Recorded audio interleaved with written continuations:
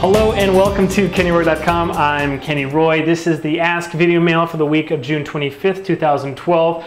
Thank you for being here to all you new members, and welcome back to all the old members. The Ask Video Mail is your chance to get your question in character animation or performance answered in a video just like this one. But I need your question if I'm going to answer it, so please send your questions to webmaster@kennyroy.com. I go through all the questions and I answer the ones that I think will help the most people. There's no such thing as a stupid question, and it's the best way to get the most out of your subscription.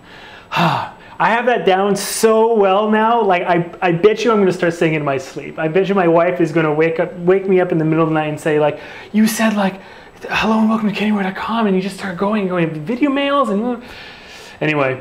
I hope that doesn't happen. Let's just cross our fingers. But I am a sleepwalker and a sleep talker, so it's bound to happen. I'll tell you what, if my wife ever wakes me up and tells me that I'm running through the Ask Video Mail spiel, I'll give everybody a free month. All right, and I'll be honest about this. You can trust me.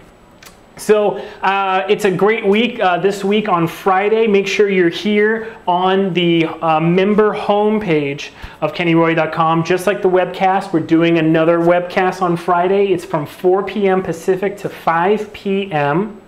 And I'm going to be talking to a good friend, Jason Farine, and he is a physical therapist, a personal trainer, and he knows a lot about ergonomics, and he's helped me out with some shoulder issues in the past. He's a great guy. You're really going to enjoy it. It's free for all members. So just show up here on the homepage of the member homepage on KennyRoy.com, and you'll watch that. And one more time, Friday, the 29th of June. All right, this Friday from 4 p.m. to 5 p.m. Pacific. I'm really much looking forward to it. I'm going to be doing some special announcements during the webcast. Some things having to do with Little Painter, some things maybe having to do with other stuff. It's going to be great, so you don't want to miss it because there's some great announcements then. And come on, the webcasts are an awesome bonus to your subscription here at KennyRoy.com. The video mails and the lectures and the resources, I'm hoping, you know, all add up to be worthwhile and worth your subscription. But the webcast, I mean, is really my my way of trying to really give you guys a lot of value. So if you have an idea for a webcast in the future, you can put that in the resource wish list alongside your suggestions for lectures or further resources for the site. So I check that, and I really do take into consideration how long have I been doing this? So over a year and a half now. So there's like 15 or 16 lectures plus all the old ones I did before I had the site, and at least 100 video mails by now. So that being the case, you know, I've taken, obviously the video mails are all user generated, it's all your questions, but I think at least maybe a third to maybe half of the lectures have been user suggestions.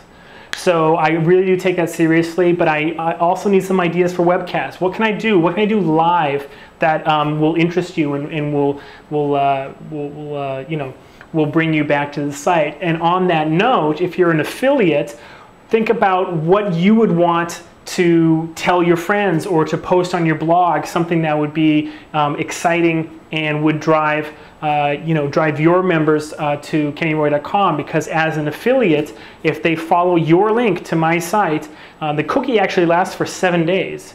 So if they follow your link to my site, you get a commission on any subscription, and it's for the life of the subscription every single month, or purchase in the store. So think about that from an affiliate point of view as well. I have a lot of people who've signed up as an affiliate. There have been a few sales, not as much as you know, I would think. You know, it's very exciting to be able to earn money on the site. So you know, go out there and come up with some great ways and you know, just have fun with it. I would say if you already have a blog, you know, put that affiliate link up, and maybe think about writing blog posts whenever there's like a webcast or anything that's exciting happening on KennyRoy.com.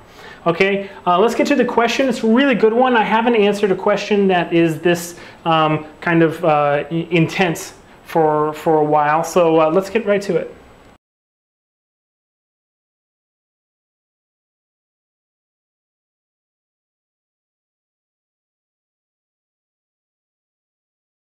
Well, what I like about this question mostly is that it asks, like, how do you not get caught up in the physical details? As animators, we do have those two things. We have the motion and the emotion. right? So there's so much that we have to keep in mind at all times in terms of the, in terms of the physicality and literally how things are moving. And if that's not right, well, then the emotion won't be right either, right? So it's actually very it's very much multitasking at all times. Even if you're focusing on one thing, it's multitasking at all times. What I like to first do is, and this is going to be like another pitch for secondary, what I like to do is I like to come up with a secondary action that really allows me to color it and keep the intensity and the focus on the character intent throughout the shot. Okay? It's so much easier with a secondary action than without a secondary action to keep character intent in mind. Okay? Now, if you remember from the secondary lecture, which is in the store right now, if you haven't seen a lecture, it's one of my best lectures, if not only for the reason that I give at least 50 to 60 different suggestions for secondary actions that you can try. Just that list alone is worth the time to watch the lecture.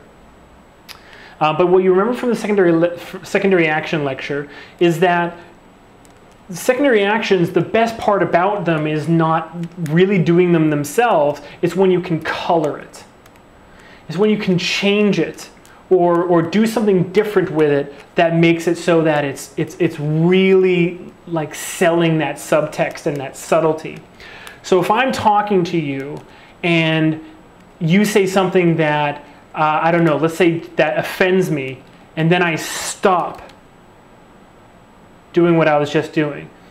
That secondary action had no contribution to the scene, really. Like, what does twirling a pen actually do? Doesn't really show my intent. But if I say, if I'm talking to you about a club that we both run, and then you say, and I want to go one direction, but I don't know if you really want to go the same direction as me, and then you say something that is totally clear that no, I want to do this, and then I stop. All of a sudden, this thing that was basically useless to the scene, it was just superfluous. It was just extra added motion.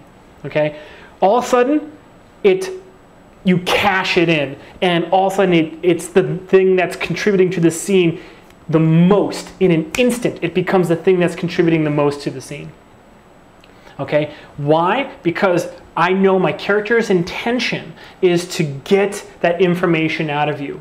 And once I hear clear as day that what you want is totally not what I want, I need some way, some physical way to show that my intentions have basically been like fulfilled. Like what I was going for has been answered. And it's not the answer I want. Without that secondary action, you can make a character just like intense as possible. And then when I get my answer, your choices, I'm not going to say they're limited, because really actually animation is always limitless. But in terms of how you're going to be able to use motion in the body to show like, oh, well, that's not what I wanted to hear, it's going to be all just like these micro adjustments within the face, probably like, head, neck, and shoulders, and all of that. How much mileage are you actually getting, right? How much more natural is it as well to have a character doing something?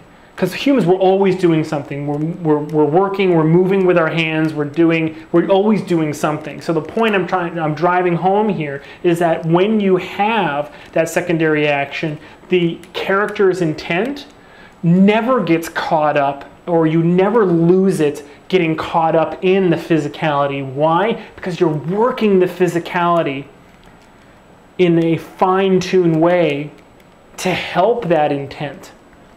Okay? So it never gets in the way.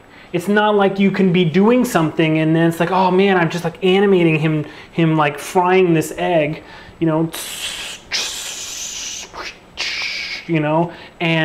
and I need to show that he's angry, and like all I'm doing is spending my time having him fry this egg. Like, why are you having him just fry the egg and then also thinking about how angry he's going to be? Have him fry the egg angry. What's the difference between the way you fry an egg?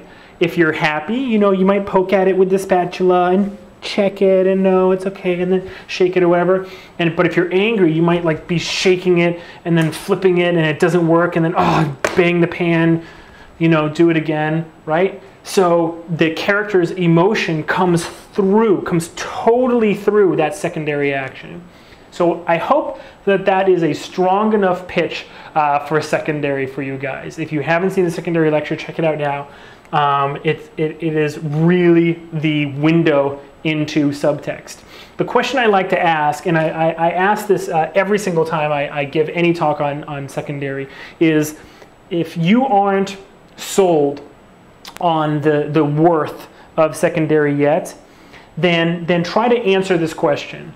Can you imagine the difference in literally the action of ironing? The ironing itself, not the character, not their pose and their face and whatever, but literally the motions of ironing. Can you imagine the difference between the person ironing the suit that their son is graduating in and the suit that their husband is being buried in?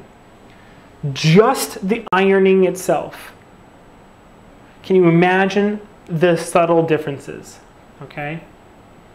And if you can, then it should immediately be apparent to you why physicality needs to be meshed with, intertwined with, married to the character intent. And not physicality exists alone in a scene and character intent exists alone in the scene. Now I know there are some exceptions to that. Like if you have a character walking and they're trying to just get somewhere but they're also like emoting at the exact same time. It's hard. Walking and running are very, very difficult to color.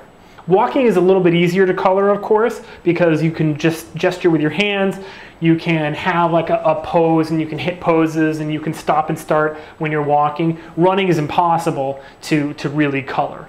Okay, running is just literally, it takes out any question of whether you're trying to get from A to B as fast as you can, because you are, period, end of story. So I understand some scenes, the physicality really does kind of override the emotions and you really have to go very top level, no layers of subtlety or subtext on that. If a character's on a roller coaster and they're flipping around the track, you're probably not going to give them a secondary action. If they're excited, you're going to put their hands in the air and they're going to be going, "Wah!" Right? So how much higher level can you get? You can't. So I understand that. But I think really the intent of the question, no pun intended, the intent of the question was really to try to find a balance between getting motion and emotion in the scene. And I gotta tell you, it might seem like cheating, but I really think if I had to start all over in animation and learn, I wouldn't animate, first of all, I wouldn't animate anything over 150 frames for 5 years.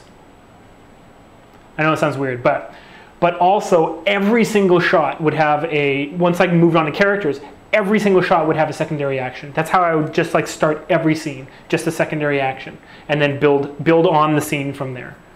If it was a guy, another example I'd love to give is a guy at like a garage, like cleaning something, and he sees a car come up. What is the difference going to be between the way he's like cleaning like that carburetor, if the car is the same color and model of the car of his business partner that ran away with his wife, or the car is the same make and model as his daughter was killed in a car accident? How is he, but not just the whole body, how is he literally going to change what he's doing right here with his hands? And that kind of subtlety is where you want to be. Okay, great question. I love these kinds of questions. I love answering them, but I also love the Maya demonstrations, and I love to receive Maya files, so you can send me those as well. Thank you for sending in the question. Please send one in if you haven't already, or if you have sent one in and it's been a long time, I probably am trying to roll it into a lecture or something bigger, so send another one. All right, I really have a lot of fun with these. I hope you get as much out of them as I try to put into them. All right, so send more questions to webmaster@kennyroy.com. Thank you for your questions, and good luck with your animation. As always, rock on.